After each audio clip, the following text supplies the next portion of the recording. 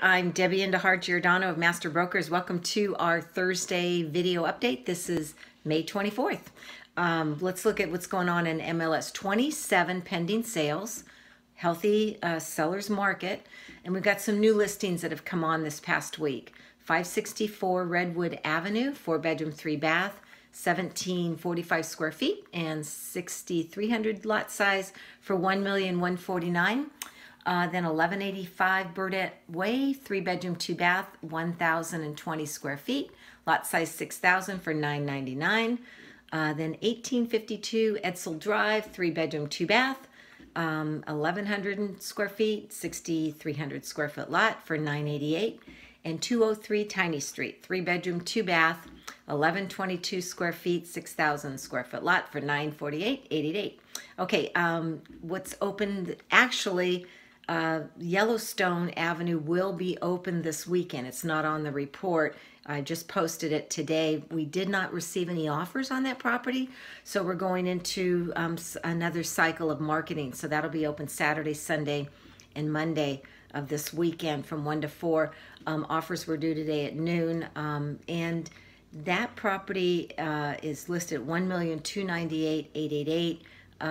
The comps will show at about 1.4, so a little surprising, not any offers, but we'll go through another weekend and let's see what we do with that property. And we had 65 plus families through the open house, so we had a good activity last weekend, which is indicative of but potential slowdown of the market. I mean, the market's been so red hot that maybe, you know, just the steam is coming off just a little bit due to the stock market and some other interest rate rises, but we'll be watching the other listings that are coming on. So we've got 309 Norwich in 2 weeks, which is $1,009,8888.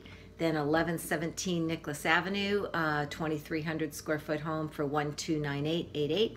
And then Seacliff Drive, we just listed that. That's a beautiful home, 2,500 square feet. Hopefully that'll be ready in a couple weeks. And that's in Senate Elementary for $1,488,888. And then just listed a few days ago, 167 Lawton Drive. That's well priced, 4-bedroom, 3-bath, 1,900 square foot original homeowner.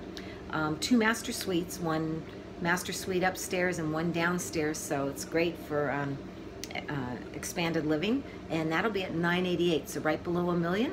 And then 1845 Blue Spruce Court, get the keys next week and get that one ready. It's a patio home in the Pines that's fully detached, and we're just getting ready to price that. We'll come out next week on that one.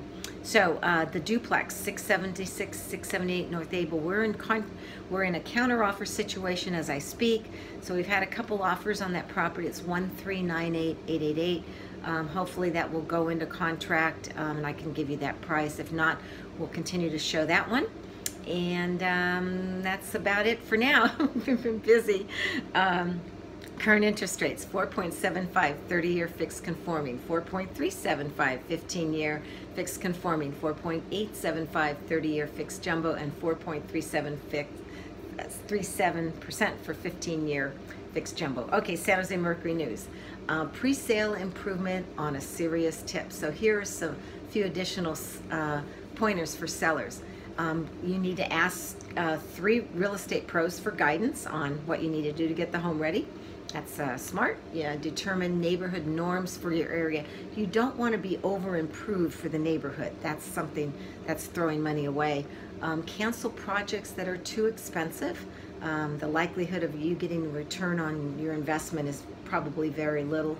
And then slow the renovation process to avoid costly mistakes. So get involved and know what you're doing. Certainly have good contractors and make sure that everything is done well and within budget. Okay, grant a down payment. So online tools point the way to available assistance for buyers. It's going to be more important as we go through the market. Research by the nonprofit Urban Institute finds hundreds of programs run by states, localities, and housing nonprofits around the country that provide from $2,000 to $30,000 grants to help eligible applicants with the down payment. And I've got the website there that you can log in and check that out. And thirdly, there's more to home ownership than just the mortgage. The thought of moving from renting to buying can be almost exhilarating. Beware to added costs to the ownership. Some of those are property insurance. People fail to factor that in. You have higher utility costs, and maintenance certainly is higher than when you're renting. You don't have those costs. And homeowners association dues. Many, even single-family homes, have got HOA dues, and those have to be factored into the long-term planning of being able to afford that new home. All right, Milpitas Unified School District Board highlights. They honored Volunteers of the Year, and trustees also honored the Milpitas Elementary Olympics, both the volunteers and the supporters. It's amazing, this community of Milpitas, on the people that come out and help and support the schools and make this a great, great community to raise children. And then the superintendent and the principals share the strategic plan goal at the Chamber of Commerce. And I imagine part of that is maybe that long-term vision to have a secondary high school, and also what's needed for the added student population and growing here in Milpitas. And then May 9th was recognized as Day of the Teacher. So recognizing those hardworking, wonderful teachers that provide such a great education for our students. And if you're interested in the City of Milpitas updates, visit www.ci.milpitas.ca.gov. Thank you for watching. If you need to reach me, I'm at giordanodj@aol.com, or the office is 408-945-8988. Thank you for watching, and we'll see you next week. Bye.